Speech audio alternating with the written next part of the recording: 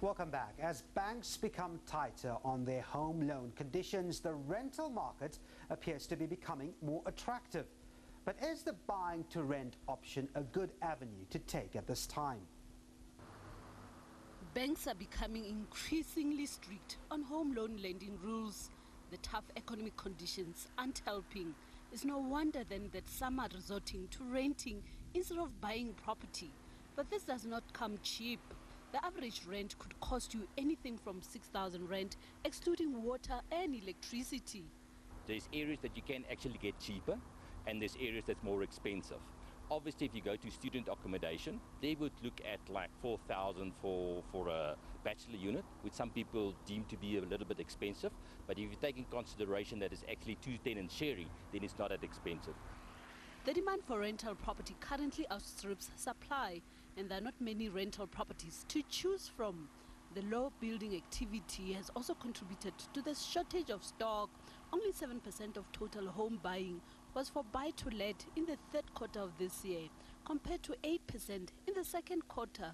What has been happening is that there's been low levels of building activity relative to the boom years. So in other words, low levels of new property supply growth, low levels of buy-to-let buying, so low levels too of not only of homes to buy, but of low levels of homes to rent, growth in homes to rent as well. And just gradually over the last couple of years, your demand has been catching up as new entrants come into the labour market, as the economy grows.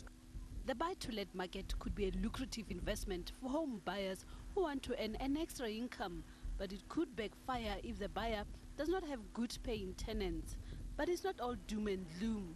According to FNB Property Barometer, 86% of tenants are in good standing. You've got to make sure you buy the right property in the right area. And then once you've done that, that you manage it correctly. Because a badly managed property will result in bad tenants.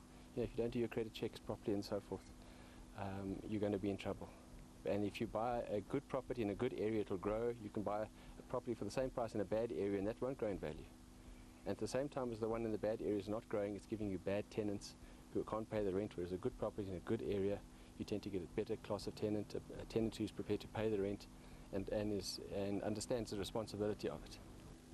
But a buy-to-rent purchaser needs to bear a few things in mind. The additional costs such as municipality rates and taxes, as well as levies, that they will have to meet. They could face a serious shortfall if they fail to factor in such costs.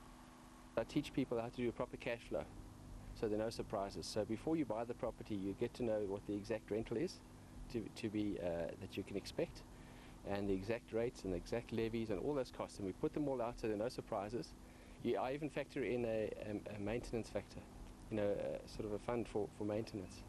But the maintenance isn't a big issue.